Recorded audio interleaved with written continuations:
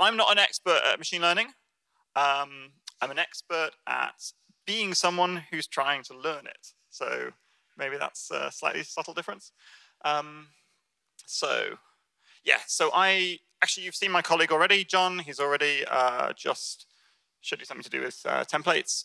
I work for a company that uses a lot of machine learning, but for some reason I've not actually used it yet. So I'm starting to figure it out for myself.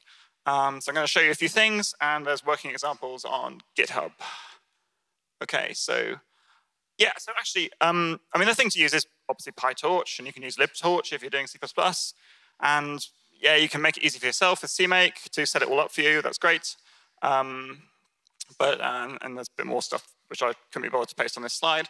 But actually, today, I'm not going to actually use that in any of my examples because I'm not really ready for these abstractions.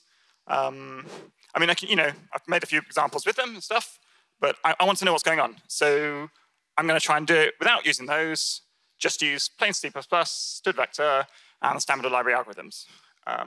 So that way, you get a bit more understanding. So here's the first example.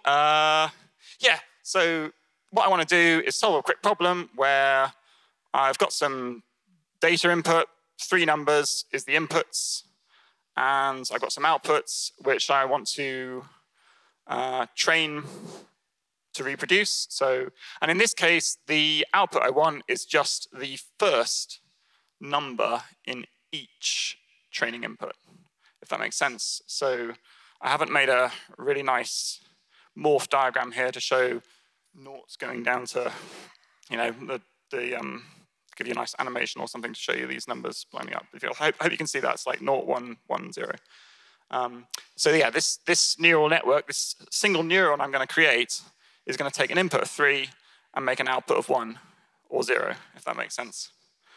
Anyway, I know I need to do some vector maths. I couldn't be bothered to type all this in, so I made ChatGPT do it for me. Unfortunately, I did have to tell it to use std transform because, as has been mentioned before, the large language model gets a lot of rather rubbish code in its input and doesn't think of these sorts of things. So you do have to tell it to do it. Dot product, yeah, that's great. We've got inner product, so we can just use that. So that's brilliant, that's done. Yes, so something you need for machine learning is this sigmoid function.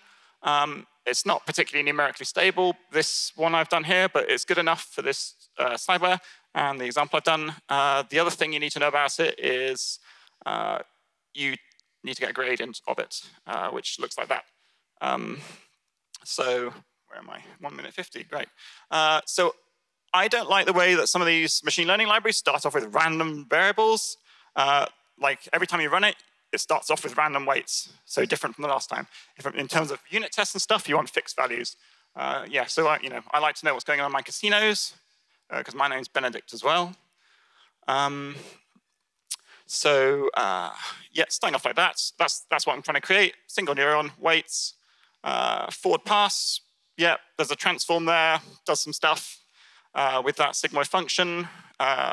Next thing is you have to do work out how wrong your output was, which you just calculated just then from your training input, and use that to fix the weights you just used to create that. So it's like a sort of iterative thing.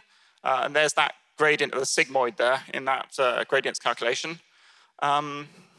So you end up with these weights at the end, and I've got 53 seconds. So yeah, these are like the gradients outputs. I need to use those in some way.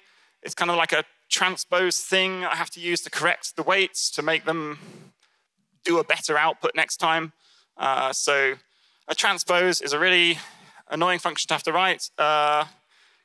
So anyway, I used the transform reduce to do sort of the inner bit of it. Still needed a for loop.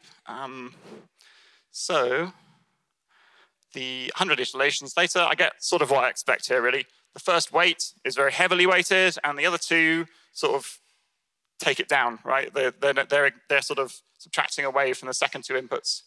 And so I've got some test cases with doc test, and you've got, so you've got like a positive case, that's not seen before, negative case, and a negative case not seen in training. And that's sort of vaguely working. So there we go. All done. Thanks very much.